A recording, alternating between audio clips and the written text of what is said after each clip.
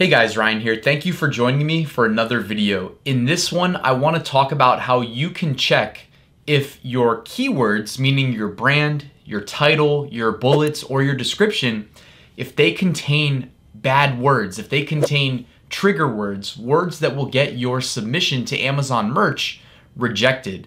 This is all in an attempt to keep your account safe, because if you get enough rejections, your account will get suspended, and it's usually permanently. So you want to stay away from rejections altogether if possible. Now, I'm also going to close the video by showing you a tool that will do automated trademark protections, because if you didn't know, you can have a listing that's been live over a period of time and didn't infringe on anybody's intellectual property, and then a trademark can go live, let's just say 2 years after you first sold the product, and all of a sudden, your products, all of them that include that set of keywords that just got trademarked, will get pulled down and you'll receive strikes against your account for it. So keeping your account safe, it's no small task, and it's a challenge that all print-on-demand sellers face. So in this video, I'm gonna, number one, show you how you can do research for your new product listings to make sure that they're gonna be safe. And then part two, I'm just gonna show you how you can do some maintenance to keep your account safe as it grows and scales over time. So I'm gonna go jump on my computer and we'll get started. Guys, I don't know how this is working, but somehow I have a green shirt on in front of a green screen and there's no issues. So knock on wood that there's not gonna be any problems for the rest of this video. All right, this is part 5 of my Amazon merch mini series. I'm gonna show you if it's safe or not to use specific keywords and designs in your Amazon merch submissions, because when you submit your design, if it goes to under review, it's typically not a good thing. Or, I mean, they all go to under review, but if it stays there for more than a few minutes, not a good indicator, unless you're in tier 10, in which case I'm pretty sure they all stay in under review for a while just to make sure that you know the ropes and you're not infringing or anything like that, because I think it happens a lot more commonly in the 10 tier. Real quick for the new listeners, I'm Ryan Hogue. I've sold over $1.6 million on Amazon, including $250,000 through Merch by Amazon. If you want to follow the links in the description, I've got a free 7-day Amazon merch mini course. It gets delivered via email every day for over 7 days. I've also got an Amazon merch Facebook community. I'd love to have you there. We got an active discussion going on every day, lots of discussions. Also, I publish passive income reports on the first or second day of each month. I'm planning on trying to drop mine tomorrow on July 1st for the month of June. You can follow my progress as a Amazon merch seller, FBA seller, KDP seller, etc. each month by hitting subscribe or joining my email list. Last but not least, I wrote a full Amazon merch course. It's almost 60 lectures, and it's a full knowledge transfer of everything I've learned over 3.5 years on the platform in tier 20,000 currently. All right, let's jump back into things. So are your keywords safe to use? This means in your brand, your title, your bullets, your description, they all get scrutinized by the merch algorithm, and if they determine that something is up with what you submitted, it may go to under review or it may get an instant rejection. So we want to avoid that, and there's a couple things we can do to try to prevent any problems. Although, for the record, short answer, the only way to really know is to hit the submit button, but we don't want to do that blindly because our merch accounts are valuable and we don't want to put them at risk.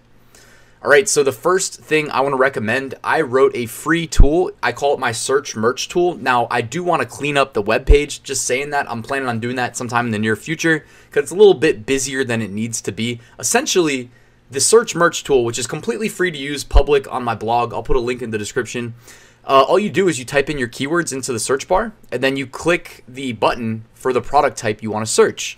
In doing so, and by the way, the niche I'm going to use is, I've gotten this question a lot over the last month because this has been the top selling print-on-demand niche. And actually, this is going to serve a really good example for this video. I don't want to spoil anything, but bear with me. So people have asked, is Black Lives Matter as a print-on-demand niche or as keywords, is that trademarked? Is it protected? Is it safe? So I went ahead, I typed in the keywords, I clicked search t-shirts, and we got results. But what does this really mean? Is it safe? Is it not safe? It's still not telling us much. By the way, when you use my search merch tool, instead of just searching on Amazon, it filters out non-Amazon merch listings. Now, since we're attempting to sell through Amazon merch and we go through additional scrutiny selling through merch than we would selling through Seller Central or on other platforms, this makes a lot of sense. You know, filter out non-Amazon merch listings and just show me what I need to see, which is merch. Now, here's the thing. You see in the top left corner there, I put a big arrow encircled. It says this is 1 through 48 of 489 results. So when you see almost 500 results, to me, that signifies almost always that the niche is safe to sell in, all right? But this is just one way of running a test, all right? So this is it, highlighted it again. It says 1 through 48 of 489 results for Black Lives Matter. And again, we are looking at standard t-shirts published through Amazon merch that are live. There could also be some that aren't live. All right, the other way, and I would recommend doing both of this, by the way. If you're unsure, then especially do both. You can go to tmsearch.uspto.gov. I know this page looks busy and it might be a little intimidating if you've never seen it before, but this is really where you want to spend some time. It's not even hard to use. When I say spend some time, it's like once you've done it a couple times, it takes like a minute or less. Just bookmark it. So where it says search term, enter your search terms there. I put Black Lives Matter and then I hit submit query. Now, that's a lot of content here on this search results page. Here's the thing, in that far right column right here that I'm pointing at, you want to check every record that's an exact match and that is live. So what I ended up doing, and I didn't screenshot it here, but typically what I'll do in my web browser, if you're on Windows at least, I do Control F and then I type out exactly what I searched, because you can see here that there's partial string matches. It's not just exact matches. So if you're on like Amazon advertising, this would be like partial, what do they call it? Phrase match. There's a lot of phrase match, and then there's also some broad match that would be included here as well. We just need the exact match. Okay, well, also, just to complicate things a little bit more, let me just put a disclaimer out there. Amazon merch's algorithm that determines whether or not something is okay or isn't okay, it's not perfect. So you may be technically, from a legal perspective, okay, and it still may reject you. So it's a gray area. But for what we're looking at here, you see there's 5 live records, and it's tough to see, but there's 5 that are an exact match, just Black Lives Matter as I typed it, that have a live indicator on the right column. So I opened up all 5 of those, because you can't take shortcuts. You have to open up all of them. Now, here's where we want to look. You see this above me here with the arrow? It says goods and services. Now, this one says bracelets, earrings, bracelets, etc., etc. It's basically jewelry. Jewelry, charms. What I'm really looking for is t-shirts, apparel, something of that nature. Now, this is just jewelry. So what does that mean? That means we can't use it in any jewelry. All right, perfect. So we're not looking to sell jewelry anyways right now. We're looking at selling it through an Amazon merch t-shirt. Next record, providing information in the field of human rights. All right, that doesn't say t-shirt, so we're good. Next one, headwear for men, women, and children. Hooded sweatshirts for men, women, adults. T-shirts for adults, women, men.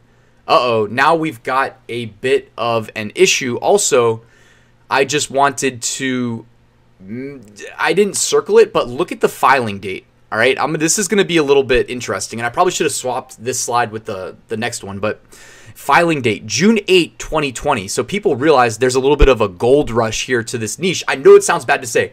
I'm not the one that's going after this. I don't sell any. I don't have any trademark attempts at this. Like, I'm just letting it go. I'm just reporting it to you guys, right?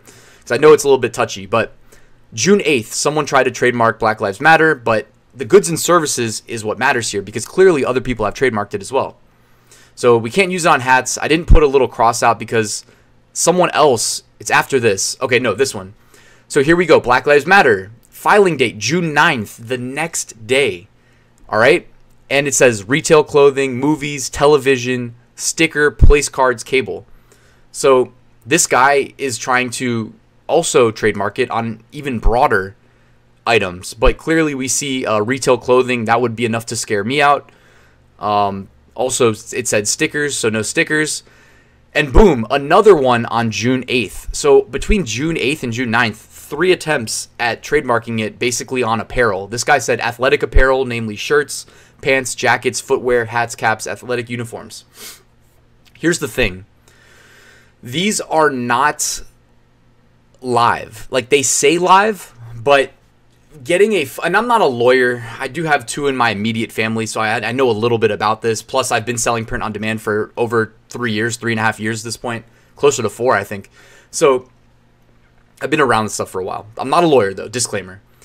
But, like, when you see filing date June 8th, 2020, and I'm recording this on June 30th, it takes quite a while to get trademarks live, even if you are a lawyer, because it has to go through like a period where it's filed for opposition. Like people can oppose you getting what you want to trademark it on, which clearly is going to be a problem because 3 people are trying to get it on t-shirts. And there's also, after that, like it has to go through the US Patent and Trademark Office. It just takes time. It takes a little bit of time. So it's going to be interesting to see what happens here. But in summary, this is not safe to use. And those 489 live listings on Amazon Merch, whenever one of these, when any of these records get like truly live, they're going to get pulled down. So it's going to just go like that. It's going to disappear overnight. All right. So, you know, whoever owns this bestseller here with 73 reviews, yeah, that's going to be a bad day, you know, because they're raking it in right now.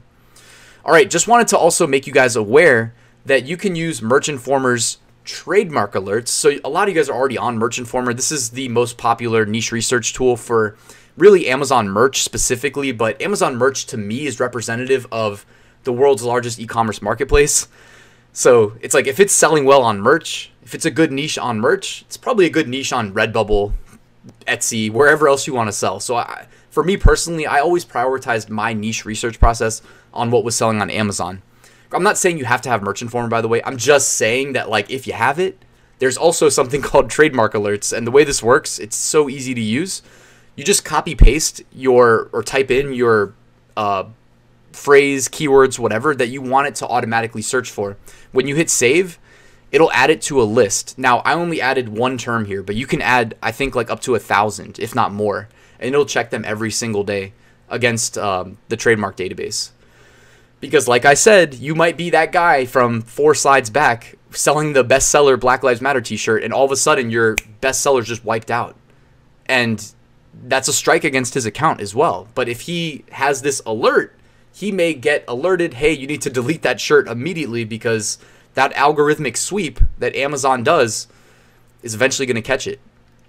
All right, last but not least, I wanted to wrap this video by just touching on international trademarks. As of recording this video, you cannot publish still to the US markets. It's still frozen due to the cerveza sickness.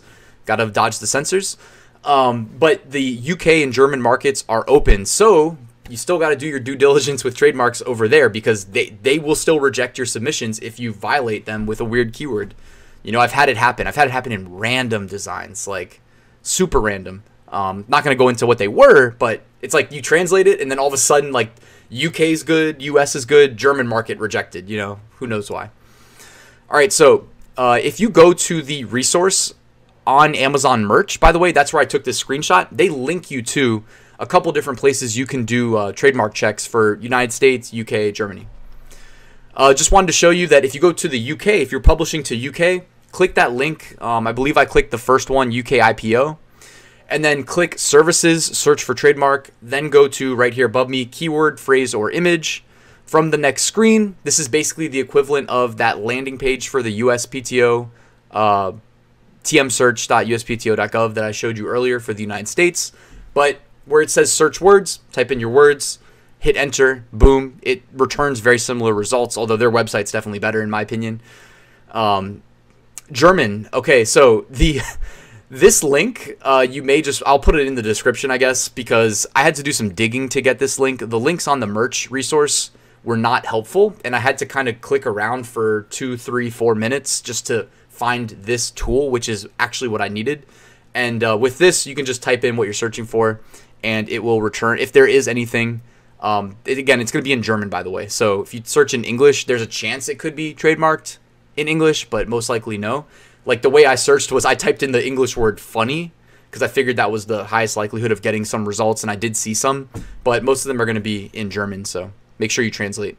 And then also, I believe this is European Union, and I think it might be a separate. I'm not a legal expert, especially not international trademarks, but this TM view, you'll notice that if you went back to the merch resource, UK and Germany both had links to this, so I think this is maybe a separate database. Worth checking if you want to be super safe. Just type in your keywords, hit search, boom, super easy to use, super quick. I'll put a link in the description for you. Actually, I mean, it's also in the merch resource, but all right, next time, guys, part 6, I'm going to go through some product design best practices.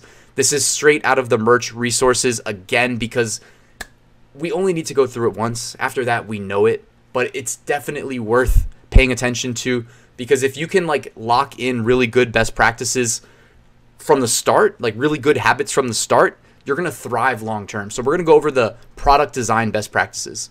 All right, thank you so much for watching till the end. All that I ask, if you like this video, just hit the like button, let the YouTube algorithm know. And if you're not subscribed, somehow the majority of you guys still aren't subscribed, do me a huge favor, hit the big red button. If you want to be alerted the next time I drop a video, by the way, hit the bell icon and YouTube will let you know. But thank you guys. Have a good night. I'll see you at the next one. Passive Income School is open. Enroll now at ryansmethod.com. Thank you.